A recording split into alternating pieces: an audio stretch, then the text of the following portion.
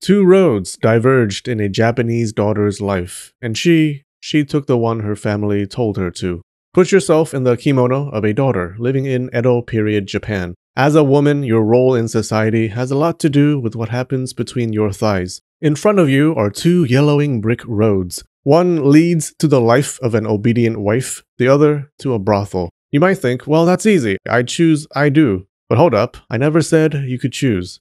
Let's take a tour of the two sides of female sexuality in Edo Period Japan, and how women were forced to walk these paths, and then how women found ways to escape. Now, I'm not saying women couldn't do other things, like being a nun, but in the context of sexuality, the default context of this channel, it seems, there were two main choices.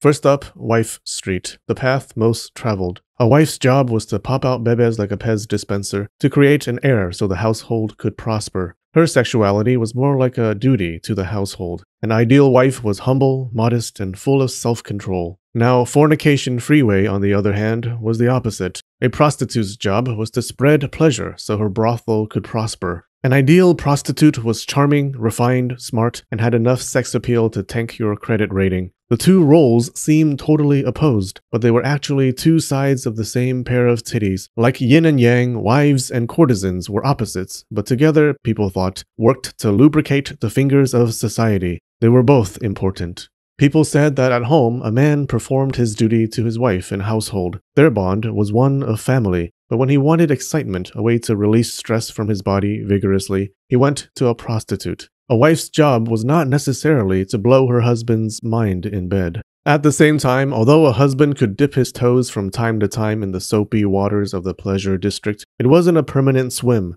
Afterwards, he was expected to wash off and come home to where he belonged. Let's talk about the way of the wife. The most common path for a woman was to find a guy she liked, hang out with him a bit to make sure he's the right man, then forget about him when her parents arranged a marriage for her with someone else. Marriage was mainly for the benefit of the house, not the happiness of the daughter. She could make a fuss about it if she thought her future husband was as appealing as a blowfish, but arguing with your parents about marriage is like arguing with your online girlfriend. It's a lot of stress and a lot of heartache, and at the end of the day, there's a good chance you'll still end up with a guy. Also, this is crazy, but back then they had this idea that children owed a debt of gratitude to their parents, and part of being a moral person was to show respect to them and be a good, obedient son or daughter. One of the ways to do this was to put on your big girl kimono, down a bottle of sake, and say konnichiwa to the rest of your life, whose name is Tenji. When a daughter entered another household, her parents back home expected her to be loyal and obedient to her husband and her new family, even over the family that raised her. Being a good daughter meant being a good wife. You're not spending New Year's with us, honey? I'm so proud. Pushing out bebes like a 3D printer of meat was important, but one quality in a wife was even more important: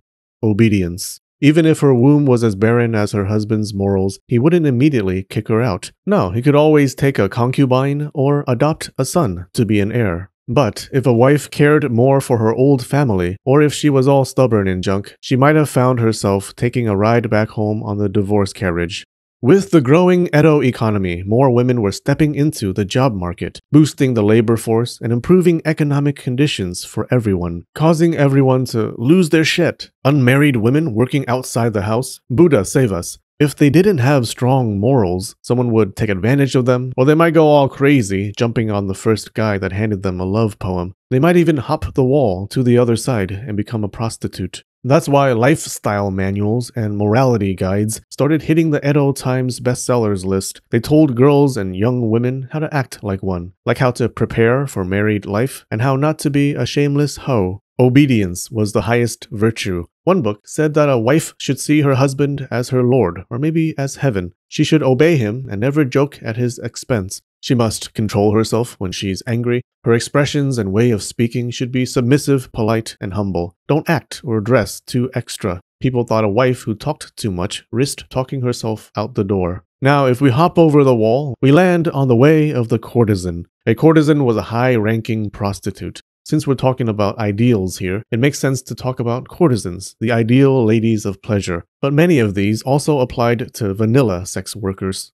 In the glittering world of the courtesan, being physically attractive was not enough, and sexual talent was but one among many. She had to know how to please men with her artistic skills and charm, and had to have the alcohol tolerance of a sake barrel. A good courtesan was a pro at conversation. She was engaging, confident, and playful, and able to flirt like a fox. But the one thing that she absolutely wasn't supposed to do, the one thing that brothel owners warned her against, and everyone was on the lookout for, was falling in love. There was a well-known story about this. A courtesan named Mikasa falls head over sandals in love with Yonosuke, a romantic man who's a prolific enjoyer of women. She spends time with him at no charge, and her brothel owner is very understanding of how much money he could lose. The owner demotes her to kitchen girl, forcing her to wear simple, boring clothing, and sends her to do embarrassing chores like buying tofu, gods forbid. He says, "This trifle can be put to rest if you merely withdraw your affections for this man." Mikasa says, "This is nothing. For his sake, I could bear far more." And he says, "Bear this, you foxy philanderess." And he ties her to a willow tree in the snow without pants. Drop the act or freeze on a tree. Mikasa picks the tree and stands there for a week, freezing but not faltering. Yonosuke hears about his girl being turned into a popsicle and threatens the brothel owner. The threat? Yonosuke would kill himself to die with Mikasa, and they would haunt the owner for the rest of his life. Ghosts are bad for the owner's anxiety, so he lets her go. You can see how brothel owners hated love. They were always on the lookout for any of their girls spending her free time with a man. Courtesans with crushes might skip entertaining other men, and runaway prostitutes made little revenue. A skilled courtesan was able to convince her clients she loved them, but love had no place in her heart. Clients knew this, but played along with the game, even trying to get her to prove her love. Even so, games in the pleasure district were serious business, literally. Businesses ran on it. It was a different world with its own culture and rituals. The restrictions on a courtesan's life were tighter than her clients' pants when they entered her room. Even clients had to follow the brothelific rules, like a client was actually supposed to stay monogamous with a courtesan. They were exclusive until he officially decided to leave her for another. If he was caught cheating, his lady and her friends might humiliate the adulterer publicly by making him wear women's clothing or something. They might even do the unthinkable and snip off his top knot. However, I'm not so sure how strictly they followed this rule, because there were barbers who specialized in fixing top knots that were cut, so it couldn't have been that rare. The values of modesty and self-control made sense for wives because Edo society needed her to stay with her family and make bebes. For courtesans, it was the values of glamour and attraction. Like how a wife was seen as a good daughter for serving her new family, a courtesan was a good daughter for serving her brothel. Most courtesans came from poverty. Poor families sold their girls off, and it was her duty as a good daughter to finish out her contract. One joking poem went, "Seeing your parents ill, it is your filial duty to enter a commoner's palanquin." Pleasure houses sent palanquins to carry sold women from their homes. The government wanted to keep these female roles separate, even physically. The pleasure district was walled off from the rest of the city. Sex workers had to live there. They couldn't leave.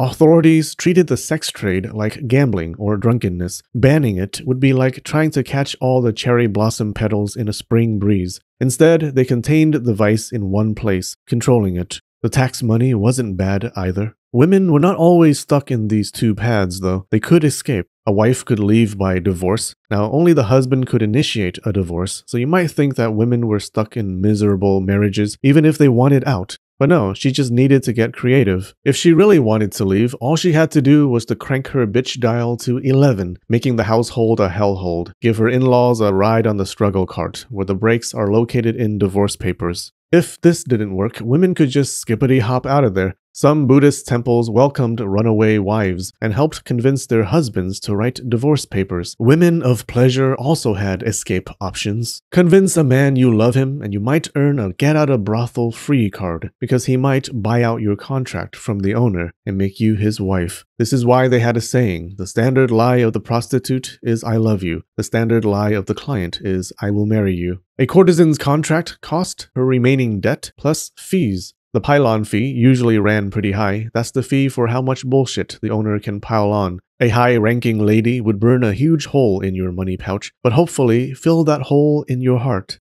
If she couldn't find a convenient husband, she could try to run away. This wasn't the best choice because even if she escaped, how would she survive? The best she could do was to assume another identity and have a man lined up to take her in. But really, what she needed was to seduce a rich client with words like hot butter, smooth and dripping, and convince him of her love. A courtesan had many ways to show that she loved a man, some of them extreme. Check out how she did it by clicking here. Okay, we have a new emperor on Patreon today, Lily of the Whispering Lake. Welcome. We also have some regular patrons, Matthias Karlstead, Dallas Hodgson, Yigia, and Snow and Fox. Thank you so much, you guys. All right, I love you, and spread the knowledge.